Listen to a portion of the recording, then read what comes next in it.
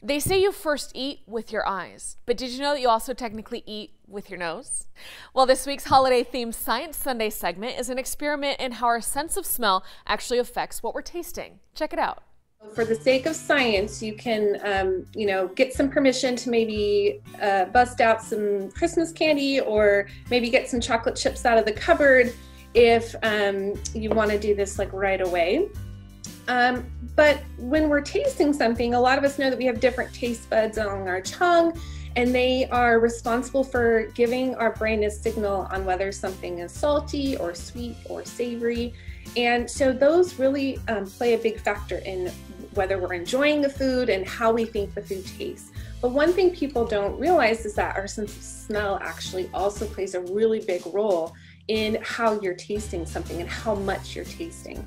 So the way your taste works is there are, like I said, those taste buds in your tongue, and they're connected to signals that go to your brain. So these neurons send a signal to your brain, and your brain decides and gives you a picture kind of what you're tasting and whether you like it.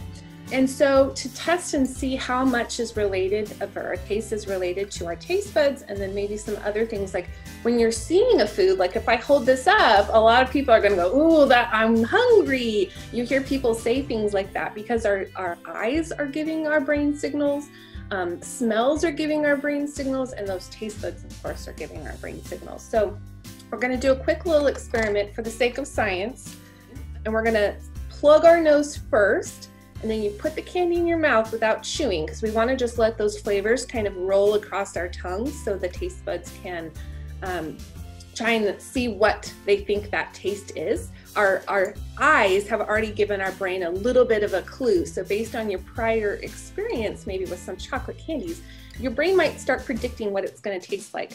So our eyes have given a clue, and then we're going to put it on our tongue so those can send a message to the brain.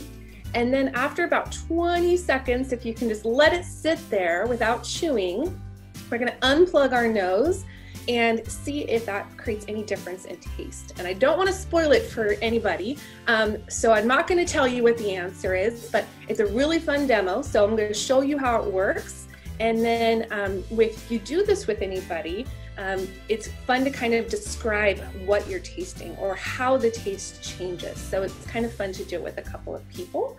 And you can try different things, like maybe trying to blindfold yourself, or some different variations. So if you've got plenty of Christmas candy to experiment with, there's some fun variations. So here's the demonstration. So you're gonna plug your nose,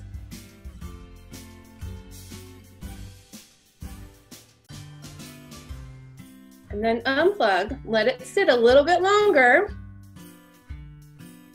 and see how that changes your perception. And then you can enjoy the candy a little bit more and get rid of it.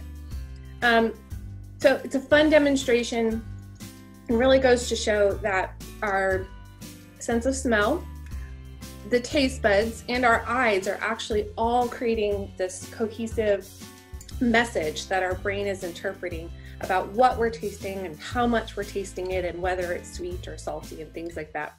So go grab all of that candy and head over to the Science Sundays section of our website, Turnitin23.com, to get some more neuroscience lessons for your kids and some additional experiments in exploring taste. We'll see you next week.